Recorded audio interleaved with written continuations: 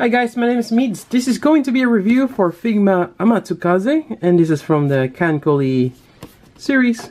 She looks amazing, and from what I gather, she's a Kangaroo style destroyer, a prototype of Shimakaze.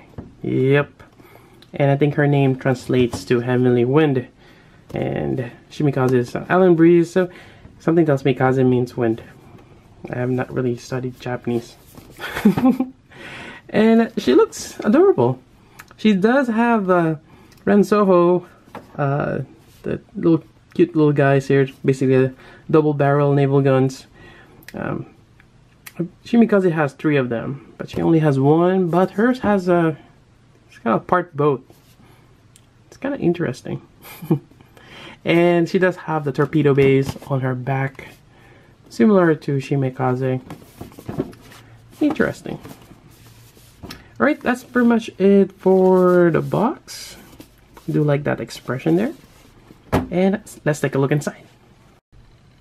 Alright, we got Shimakaze and Amatsukaze here. They look nice right next to each other. Really cool. They're about the same size. They have similarities, that the red stripe leggings. Yep.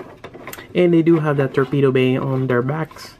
They're actually almost the same, but there's a little difference. If you take this out from Shimakaze and compare it to Amatsukaze, this is basically the difference. Inside or the back has a little bit more details here, and over the top too, it's a little different. It's kind of interesting that they had that.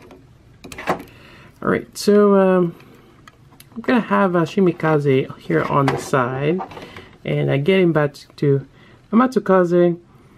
In terms of articulation, she is great. You got this ponytail here on both sides, and they are on a ball joint, as well as the rest of her hair, which is on a ball joint as well. And this helps a lot in terms of when you have this on the back here. A lot easier when they have the hair on the side. And there's no hair restriction on her, which is great. Shimakaze has that anchor thing that's always in the front. Yeah, so that's great. Moving down, you have her color of her coat or her dress is kind of like coffee, that rich brown color. I'm not sure how well that shows in the camera, but that's the color. And in terms of articulation, really great. You get that the new elbow joint, which I really like, and the shoulder are double jointed, so it gives you a little bit more articulation there. And you have the wrist joint. Now for the wrist joint, since actually you have her right hand is wearing a glove, but the way they made it is that the wrist joint is still flesh, so it's like a short, small glove there. And going along with that, you have this extra wrist joint, which is flush in color, and you have the rack right here. And actually, they have a varying design for the 2 sides. So we think you have the salute, you have the pointing finger to hold a sword or some kind of accessories, and a fist. Same thing with the other side with this one, and you can wield something with that, and a pointing finger, but this one is more straight than the other one. And it seems like a shake, if you want to shake a hand gesture. Interesting. But I'm just going to leave it at that, although the open hands are different from left to right, so that's another thing. Different faces, so I think let's do a quick close-up on that one. There we go. So she has a really nice brown eyes, and she has a little bit of a blush. Yep. So I think her personality was a tsundere. Yeah. So aside from that face, you have this one right here, where she's somewhat smiling, but still has that blush on that. And you have this one where her mouth is open. Not sure he's either angry or excited. And to swap it out, just remove the front bangs. I think I'm just gonna keep with this face. Other than that, on top here, it's like the smokestack. You can pop this out and attach this one. So my understanding, since she's a prototype, I think they retrofitted her with a high temperature boilers, which you can't see the smoke there or the steam. Yeah, interesting design. But I just prefer this one. It's nice though. Try to make it more historically relevant. Right, so other than that, we have her sidekick. Zoom out a little bit. And the sidekick is Rensoho-chan. And this one just mounts on the side. You just pop this out. There we go. Again, this one's a little different. Comes with a boat. Yep. In terms of articulation, you can move the neck.